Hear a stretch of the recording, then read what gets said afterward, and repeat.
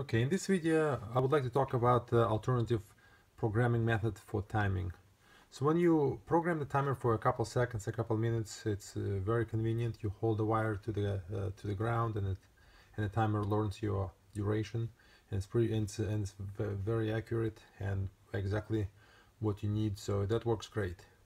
When you want to set your duration to 10 hours, or let's say 100 hours, that makes it very impractical, because you can hold the button for 100 hours for 4 days, and then if you make a mistake, you have to repeat it all over again. So obviously that doesn't work for the longer durations.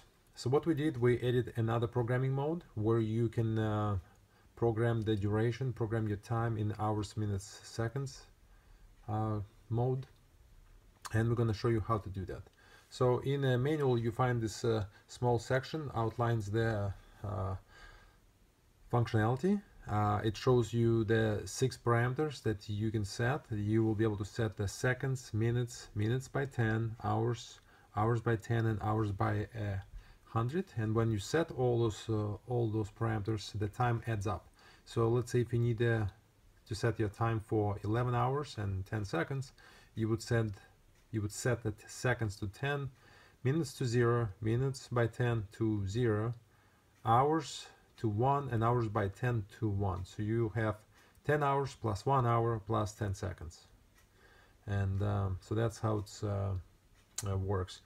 To use that mode, we added another menu, and in a normal process you would go through the three steps. You would go into the programming mode, you would set up your timing first, then you go set up your function and a trigger function, and then the third parameter is the output. You can either set it up to be normal or reversed.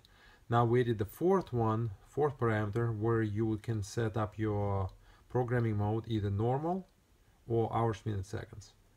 So in order to use it, we will need to go to the fourth parameter first before you even touch the timing, and set it to hours, minutes, seconds.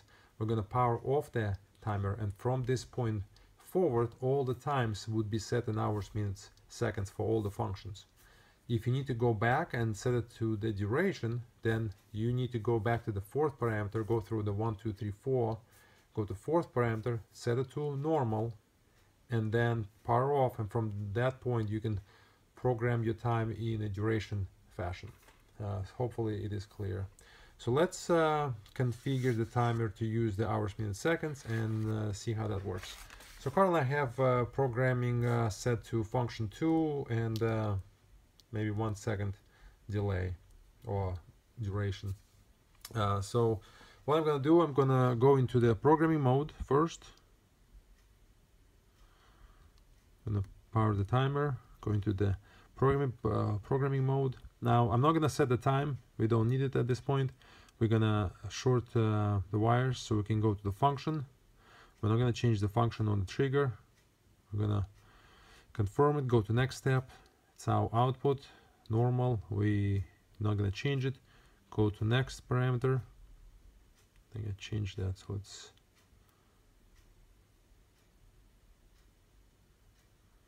and then I think I changed the reverse output. So let me repeat the steps. Go into the programming mode.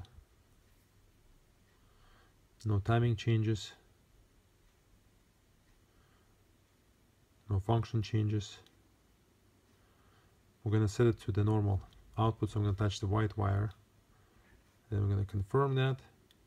And then I'm going to touch the green wire, and that's going to set it to hours, minutes, and seconds. And that's it. We're going to power it off. Now we're going to go back, and we're going to, first of all, we're going to turn the timer on and see it's set to 1 second at this point. It's the function 2, power on for a period of time. So you're going to go into the programming mode. So this is our timing, programming mode. And now you can set up your timing by touching the white wire. I'm going to set it to, let's say, 11 seconds. So I'm going to touch it 11 times. 1, 2, 3, 4, 5, 6, 7, 8, 9, 10, 11. and I'm gonna then touch the wire and hold it until it blinks multiple times. That means it saves the parameter, hour minutes, and goes to the next one, which is the minutes. So we set seconds to 11, go to minutes. We don't need to change the minutes. Oh, it's 0 at this point. We're gonna just hold the wires so we can go to next one, minutes by 10.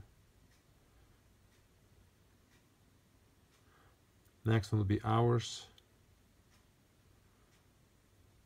Hours by 10 is 0. And hours by 100 is 0. Now you have to go through all those programming modes because we need to make sure that we set all those 6 to calculate the total time. So that's it. I'm done. I'm set to 11 seconds. Disconnect the power, connect it, and it will stay for 11 seconds.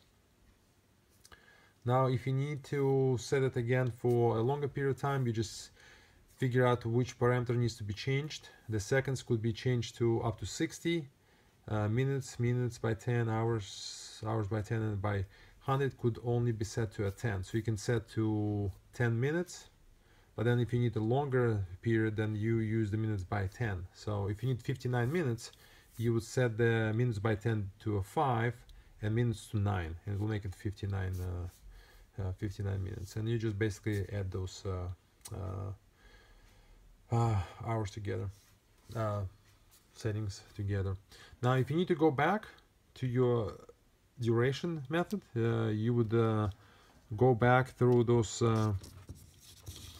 you will go back to the fourth parameter we talked about and set the programming mode to normal.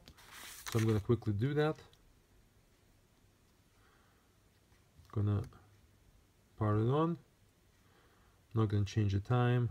I'm going to go to function. Not going to change the function. Not going to change the output. And I'm going to change, going to touch the white wire. And that's it.